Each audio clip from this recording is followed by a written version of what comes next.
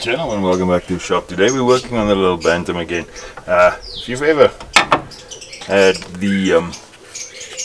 it happen to you that your heater does not make cold in winter and in summer it just blows hot air, it might be your heater valve that's gone. So here I've got the new one. In essence, all it is a little solenoid that prevents the water from circulating through the heater core on the inside or not. So it's quite easy fix.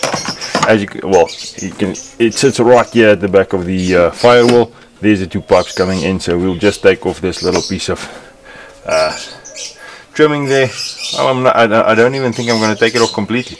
Just loosen it up. Let's see if we can get the heater core out. So what we will do is you take off these. You can see this one is marked right, so this one we can mark left, and then just on the inside just mark the left one. The other one should be the right one. Oh, I can actually get my hand in there and mark it as right. So make sure that you've got the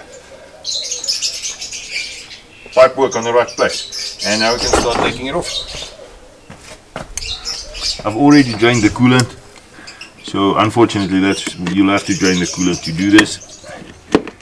Let's take off the little hose clamp.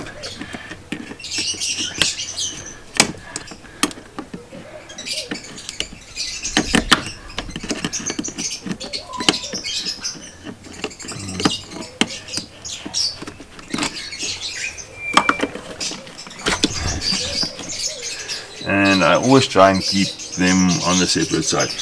On the inside there's just a little electrical plug. It's just a solenoid energizing the solenoid. So I'm not going to get the camera in yet. Just unplug that one.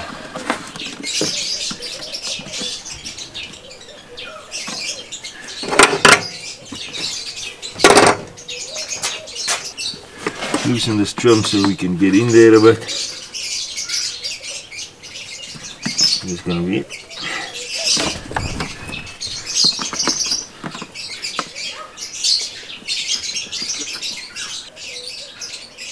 I think they knew what happened here when my bucket blew head gasket.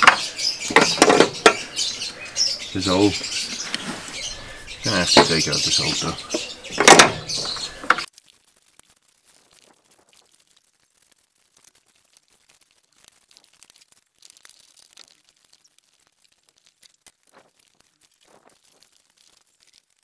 Okay, so the little hose barb that broke off came out in pieces. I just flushed it out. You'll see there's still some water left in here that's been sitting in that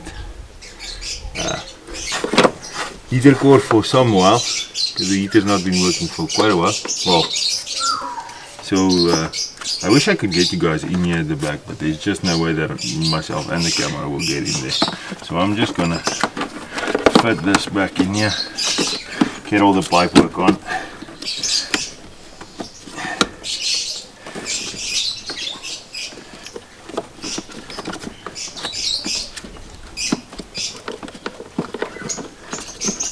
Five hours later. Go. First one's on.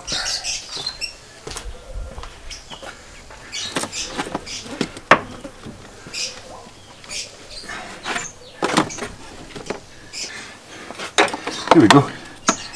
Everything on its place. Now we can just put the right side on the right, left side on the left.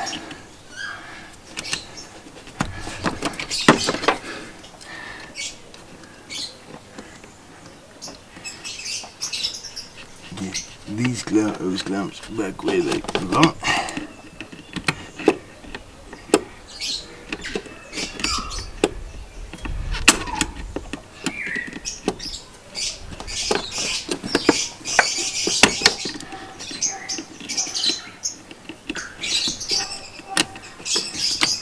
I found that a pair of water pump pliers is the best bet for these spring-loaded hose clamps. If anyone's got a better idea, leave it in the comments below.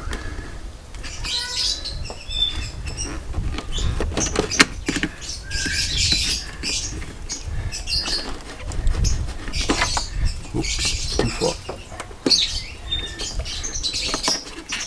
There we go. And now there's just this little rubber cover that fits over the connector on the inside, making sure that they keep water out of it as far as we can, and that just slips into place over it. And now we can get all the trim back.